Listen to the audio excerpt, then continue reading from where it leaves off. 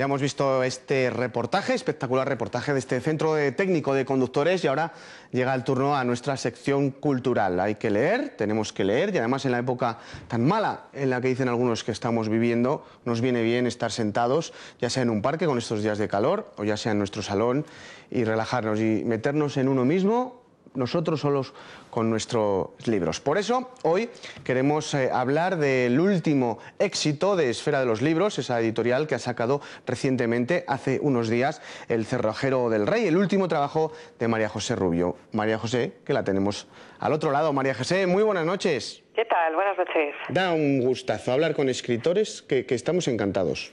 Igualmente, el Nos placer encanta. es mío. Además te estamos viendo ahí en fotos, vamos a ver el libro, estás guapísima. ¿Cómo te cuidas con tanto trabajo como tienes? Ay, yo qué sé. Será la satisfacción del trabajo que se acaba notando, ¿no? Eso es siempre la felicidad. Es verdad. Bueno, vamos a hablar un poquito de tu vida, sí, de tu libro y sobre todo de la confianza que ha depositado en ti esta editorial tan importante como es Esfera de los Libros, ¿no? Además, tú también, ahí hay un romanticismo que ninguno de los dos os queréis desvincular. Eso es, la verdad que, bueno, este es mi cuarto libro ya con la Esfera de los Libros. Bueno, 4 volúmenes diferentes que han tenido cada uno en su estilo pues un éxito bastante notable desde el punto de vista editorial, y la verdad pues que es una relación absolutamente feliz y satisfactoria por ambas partes, yo creo, ¿no? Sí, notamos además que ha habido un cambio, un poco de lo biográfico a lo novelesco, sí. Y después de hablar de tantos trabajos sobre reinas e infantas, sale El cerrajero del rey, que es su primera novela, una novela histórica, ¿no? Pues sí, es mi primera incursión en la ficción.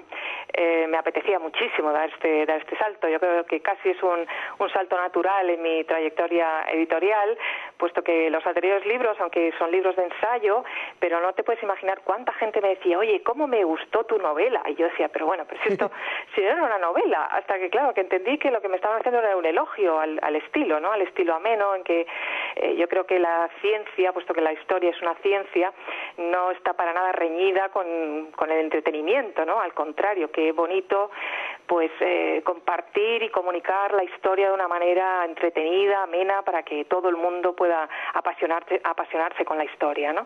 Y por eso pues la incursión en la ficción ha sido un salto muy apetecido por mí, casi un paso natural, pero que me ha encantado darlo, y por supuesto voy a seguir en este camino, ¿no?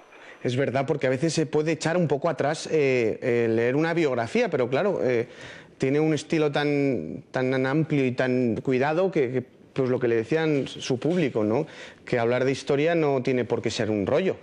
Todo lo contrario, yo tengo lectores, jóvenes, mayores, abuelos incluso, que por ejemplo la biografía de la Chata, ese personaje tan maravilloso de la familia real, casi el más carismático de la historia de la familia real. Su primer libro, ¿no? Fue ese. La Chata fue el primero. Fue el primero, sí, fue el año 2003. Y hay gente pero bastante, que me han dicho que la han leído 2 veces seguidas, porque se habían enganchado de tal manera y les dio pena que se les acabara el personaje, porque ya no es solo el estilo, sino el personaje en sí, que es tan fascinante, que volvieron, desde la última página, volvieron a empezar por la primera. O sea, que qué cosa más bonita, ¿no? Que la gente se enganche de esa manera a la historia, ¿no? ¿Qué tendrá la historia, verdad? Pues a veces es casi más impactante, más fascinante y más divertida que la propia realidad, ¿no? A veces no hace falta inventarse mucho para sacar una trama absolutamente maravillosa de la propia historia, ¿no? También ha escrito cine y televisión, ¿no?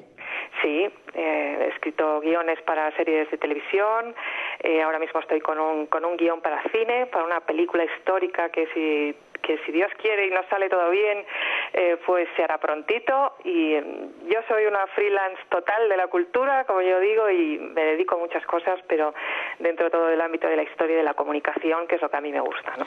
A veces se suele saber mucho sobre un escritor o escritora si sabemos dónde y cuándo escribe. En su caso, ¿dónde escribe y cuándo escribe? Yo escribo en mi casa, gracias a Dios tengo un espacio en mi casa donde puedo escribir, a veces no tan aislado como yo quisiera, porque tengo familia, tengo hijos, pero bueno, uno se acostumbra a todo, ¿no? A compartir su espacio con cualquiera. Y escribo pues básicamente a todas horas, porque este es el problema de los que llevamos el trabajo en la cabeza, que cualquier momento es bueno, ¿no? Yo voy de vacaciones y allá voy con mi ordenador, los demás se bajan a la playa y yo sigo, dale que te pego a las teclas, ¿no? Pero cuando tengo que escribir en serio, con un plazo, un libro, pues sí procuro, desde luego, establecerme unos horarios fijos, mañana y tarde, como cualquier trabajo, ¿no? Al final, la escritura, bueno, hay una gran parte de inspiración, pero hay otra muchísima parte, casi el 90%, que es trabajo puro y duro, ¿no? María José, háblenos de ese cerrajero, de esa novela. Cuéntenos un poco qué va a encontrar el lector en El cerrajero del rey. Pues El cerrajero del rey es una novela histórica que tiene un poco de todo. Está basada en hechos reales, casi en un 90%, en hechos y personajes reales, muchos de ellos absolutamente inéditos, como por ejemplo toda esa familia de cerrajeros que son los protagonistas casi de la novela. Es una novela que transcurre en la España de principios del siglo XVIII, durante los reinados de Felipe V y Fernando VI, y el lector va a encontrar ahí pues intrigas cortesanas, espionaje, complots, romance, aventuras, alquimia, artesanía, es decir, es una trama que ocurre a muchos niveles y sobre todo yo creo que está destinada a hacer disfrutar a la gente esta época tan maravillosa y tan fascinante que es el siglo XVIII español, ¿no? ¿Y por qué podemos decir que esos 59 años de reinado entre Felipe V y Fernando VI fueron tan desconocidos? Pues porque es una época en que estamos todavía en los albores de la Ilustración, esa Ilustración que realmente va a tener lugar a partir del reinado de Carlos III, ya en la segunda mitad del siglo XVIII, y digamos que yo creo que esa época un poco más brillante de la Ilustración se ha comido un poco a este principio del siglo XVIII, donde todavía España está saliendo de la ruina económica en que la dejó el último de los Austrias, Carlos II, y sobre todo la guerra de sucesión que trajo a los Borbones a principios del siglo XVIII, y es esa España que todavía está un poco despertando de esa ruina económica del siglo XVII, ¿no? Pero precisamente por eso es fascinante, porque hay una serie de personajes emprendedores que aparecen en la novela, como son la familia Goyeneche, que son realmente los primeros financieros de la historia de España, personajes como el marqués de la Ensenada, el gran primer ministro, que están absolutamente empeñados en sacar a España de esa ruina y poner la palabra progreso, que empieza a mencionarse mucho en esa época, por encima de todo, ¿no? Y es una época en que empiezan a fundarse industrias y a tener muchísimo interés por el progreso económico, social y cultural del país, ¿no? ¿Cómo puede cambiar la vida de una persona cuando se entera de un secreto íntimo en palacio, no? Claro, eso es parte de la novela, tiene muchos secretos. Están, como el cerrajero, por supuesto, es el protagonista, y como personaje que maneja las llaves de palacio, pues está absolutamente al tanto de muchísimas de las intrigas, y quiera o no, pues va a ser partícipe de ellas, ¿no? En la novela, además, hay otros misterios, porque están buscando el secreto de fabricar el acero fundido, que es un hecho verídico, es un hecho real que ocurrió en esa época, que están buscando ese secreto para poder fabricar mejores cañones con los que enfrentarse en esa guerra que dividía entonces a toda Europa, ¿no? Sobre todo Inglaterra, Francia, España. Y es una época en que surge precisamente el espionaje industrial, que es otra cosa muy curiosa. Entre todos los países están intentando robarse los secretos de fabricación, pues, de la porcelana, de las metalurgias, del vidrio. Es decir, que es un momento industrialmente muy curioso en la historia de Europa, ¿no? Y todo eso se ve reflejado de una manera muy entretenida en la novela. Habrá que ir entonces a los jardines de la granja para saber los secretos del vidrio. Claro, sí. Y luego tiene eso, la novela tiene todos esos escenarios fascinantes que son los reales sitios, todos los palacios reales de la época que empezaron a construirse, a mejorarse, pues como la granja de San Ildefonso, Aranjuez, el Pardo o en Retiro. Y luego ese hecho histórico tan impresionante que fue el incendio que sufrió el antiguo Alcázar de los Austrias, donde vivían los Austrias en Madrid, que se quemó en la Nochebuena de 1734. Y que precisamente, pues... Usted lo relata, ¿verdad? ¿Perdón? Usted lo relata en la novela. Sí, es un hecho que yo misma me extrañaba que no hubiera sido parte de una novela, porque es un hecho absolutamente fascinante y curiosísimo, el cómo, pues casi por casualidad, porque el incendio se inició en las habitaciones de un pintor, el pintor Jean Ranc, que estaba pues decorando con frescos unas habitaciones de donde dormía la familia real.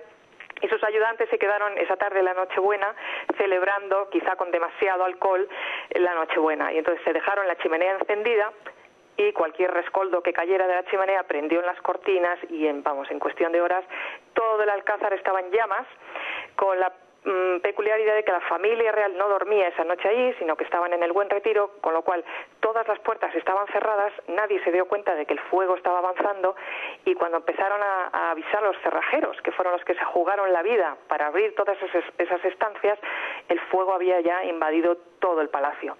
Y tuvieron que rescatar la colección pictórica de los Austrias, entre ellos todos los cuadros que hoy forman parte del Museo del Prado, los tuvieron que rescatar a base de tirarlos por la ventana, porque no daba tiempo a sacarlos.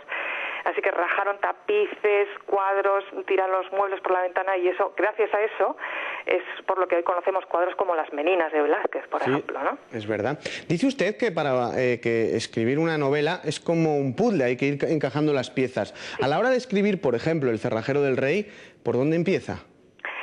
Pues yo generalmente empiezo siempre por la documentación, ¿no? Yo en los libros casi un 70% del tiempo es siempre el trabajo de investigación, de documentación, de trabajo en archivos, de sacar pues todas las noticias que puedas absolutamente inéditas en archivos, un recorrido exhaustivo por la bibliografía que ya hay publicada sobre lo que quieres hacer, sí. Y a partir de ahí pues ordenar todos los datos, y ya eso mismo te va dando pistas sobre la historia que quieres contar y las historias que quieres contar, ¿no?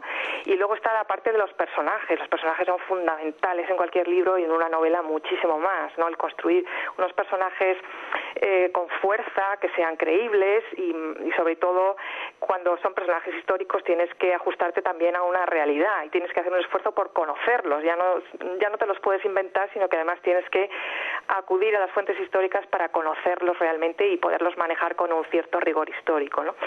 Pues por ahí se empieza un libro así, por un trabajo de investigación riguroso y bueno, y a partir de ahí dando rienda suelta a la imaginación para la trama, ¿no? Y de ahí nos dice usted que es un trabajo hecho con ciencia y con corazón, y además que engancha. Ahí es nada. Es una frase muy bonita, sí, que digo yo, que se ajusta totalmente al libro, porque está hecho con ciencia, precisamente por toda esa documentación histórica que tiene detrás, y porque está basado en hechos históricos y personajes históricos reales, y con corazón, porque ahí entra a formar parte ya la inspiración y la trama de ficción, precisamente para que la gente se enganche y para que viva y aprenda a disfrutar de esta época, ¿no? tan fascinante que es el siglo XVIII. María José, nos quedan dos muy cortitas, bueno, dos, que igual empiezo a hablar con usted y me tiro otros 5 minutos. Pero, ¿quién cree que ha sido usted el mejor monarca de este país? Uf, qué difícil. Pues hay varios, hay muchos. Pero, mira, me voy a quedar con nuestro rey Juan Carlos, que se lo merece, porque en la historia hay muchos. Bueno, a mí me gusta mucho Alfonso XII, es un personaje que le tengo mucho cariño, por muchas cosas, porque bueno, vino a reinar muy joven, con todas las dificultades que le había dejado su madre destronada, Isabel II, y el reinado de Alfonso XII fue un reinado bastante brillante, con la desgracia de morir jovencísimo de tuberculosis, ¿no? Con 25 años. Alfonso XII quizá de todos los reyes es sentimentalmente mi favorito, pero a partir de ahí pues me quedo con don Juan Carlos, que bueno, que se lo merece. ¿Y el tema de Urdangarín llegará a ser histórico y alguna vez novelado? Pues claro que sí, todo lo que atañe a la familia real es histórico y novelable. Por supuesto que sí, pasará a la historia de la corona española, claro que sí. Bueno, pues mire, nosotros también solemos hacer un concurso para nuestros espectadores, sorteando algunos ejemplares. Hoy vamos a sortear unos libros también de Esfera de los Libros, de esta editorial suya, que tienen un nombre bonito de animales, tanto ardillas como cocodrilos. En esta ocasión vamos a sortear los ojos amarillos de los cocodrilos, pero me gustaría que la pregunta la hiciese usted. Entonces yo voy a poner aquí el rótulo de nuestro programa, que es nuestro mail, burgosesasí, @rtvcil.es, aquí lo vamos a tener, y los 4 primeros que acierten su pregunta se lo van a llevar. ¿Le parece bien? Sí. No muy difícil, María José, ¿eh? ¿Una pregunta referida a qué? A su libro, Al cerrajero del rey, a esta entrevista que hemos tenido usted y yo. Bien, pues voy a preguntar, se la voy a poner fácil, porque no es cuestión de enredar las cosas.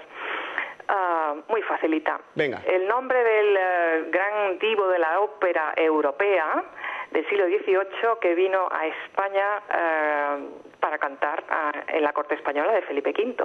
Bueno. Muy fácil, muy fácil. Yo no sé, a ver lo que me dice la gente, espero que contesten, ¿eh? Pues nada, esa es la pregunta. Un gran divo de la ópera europea que vino aquí en la corte de Felipe V, en el libro habla de Felipe V, por supuesto. Pues esa es la pregunta. Los 4 primeros que acierten su nombre se llevan ese ejemplar de los ojos amarillos de los cocodrilos de Esfera de los Libros. María José, un placer enorme y mucha suerte que ya la está teniendo con este último trabajo suyo. Muchísimas gracias, el placer ha sido mío. Un saludo a todos. Gracias, María José. Gracias. Un beso, chao. Un beso, adiós. Bueno, pues ya lo saben, esta es la pregunta. Yo iba a decir una más facilita, pero claro, iba a decir entre qué 2 reinados ocurría esta novela, pero bueno, la autora ha dicho esto. El divo, ese cantante de ópera que pertenecía y que estaba y que cantaba en la corte de Felipe V. Los 4 primeros se llevan este ejemplar de esta trilogía de los ojos amarillos de los cocodrilos. Nos vamos a ir a publicidad. A la vuelta vamos a conocer a unos jovencísimos actores guionistas que acaban de realizar un corto que se llama Abril y nos lo quieren presentar a todos los burgaleses. Hasta ahora.